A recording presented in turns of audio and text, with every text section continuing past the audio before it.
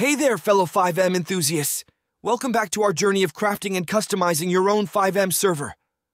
In our last video, we laid the foundation for our server using QBCore. If you missed that, be sure to check it out. The link is in the description below. Today, we're taking things up a notch. We'll be diving into 3 exciting topics that will elevate your server management skills: admin permissions, car spawning, and the ins and outs of becoming an admin using TextAdmin. But before we jump in, if you haven't already subscribed, now's the perfect time. Hit that subscribe button, and let's dive into the world of advanced server customization. I'm Brave, and this is QBCore Framework. Let's get started. By now, I hope everyone has either successfully know how to start their own server or just go to the 5M folder we created earlier. Inside, you'll find the key to kickstart your server. It's called Start Default. Your terminal will pop up, and voila, your server is up and running. Now, head to your browser and open localhost tsadmin.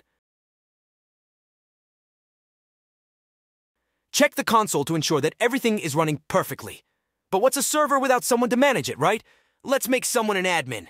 Head back to the folder, open txdata, navigate to QBCore, and locate server tsfg, our server's script mother. Now, I'm going to add a different subclass for easy identification. Type #people, and then I'll paste these lines. Check the comments section for the exact lines.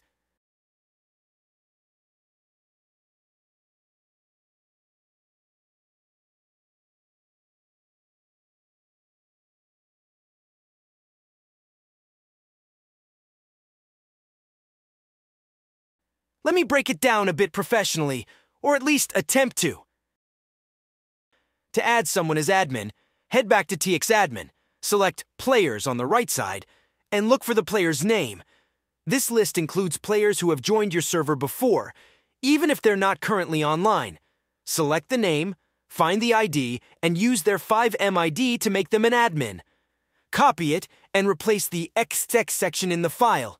Now, a crucial step: save the file. Use Ctrl+S or your preferred method. Ignore the player name. It's just for our comfort to understand whose ID it is.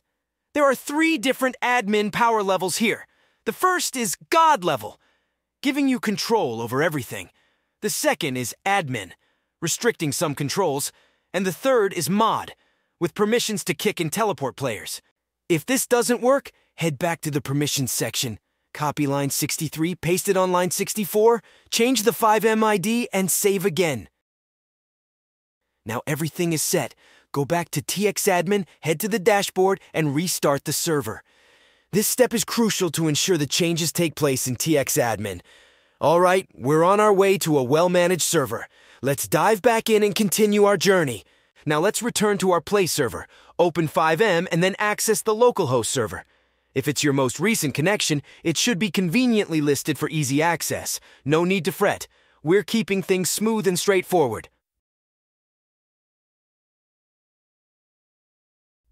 Now that we're inside our Play server, let's put our QBCore admin menu to the test. Remember, it's the default admin menu that comes with QBCore. Simply open the chat and type /admin. Ta-da! There it is. In the admin menu, you'll find a plethora of features, from no-clip and God mode to spawning weapons and more. Feel free to explore all the options yourself. I'll highlight some essential features. Under Players Management, you can perform various actions on players, revive them, teleport them, kick them out, or even grant permissions. Check their inventory and more. Next up, Server Management is where you can change the weather and time of the server. In the spirit of Christmas, let's add a festive touch with the snow effect. Now onto Vehicle Management. Here, you can spawn a vehicle, fix it, or give it an upgrade. As for developer options, we might not need it right now, but it'll come in handy in the future. It allows you to copy Vector 4 and Vector 3. I'll explain their usage in detail in a future video when we dive into working on different scripts. Alright, in addition to the default QBCore admin menu, we also have another powerful tool called TXAdmin. To access it, follow the same steps as before, but type /xadmin instead. Personally, this is my go-to admin menu because, well, the no-clip just looks way cooler than the QBCore menu. Let's explore its usage.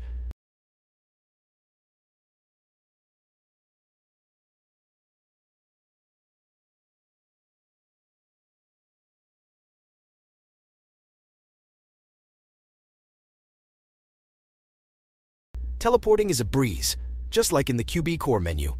Mark your spot on the map, and off you go. Now, vehicle spawning is pretty slick too, especially if you know the name of the car you want. Alternatively, you can grab a few default cars, as demonstrated in the video. One feature I particularly love is the ability to send announcements to all players directly from the menu. No need to step out of the game. How cool is that?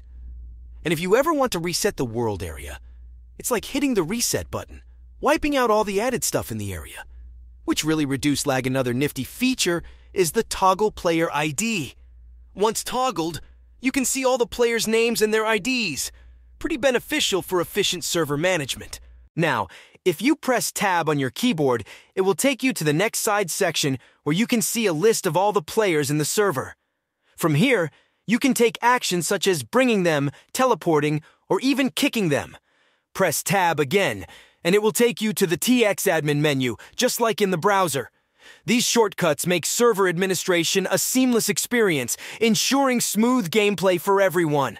To grant someone admin privileges in TXadmin, it's a breeze.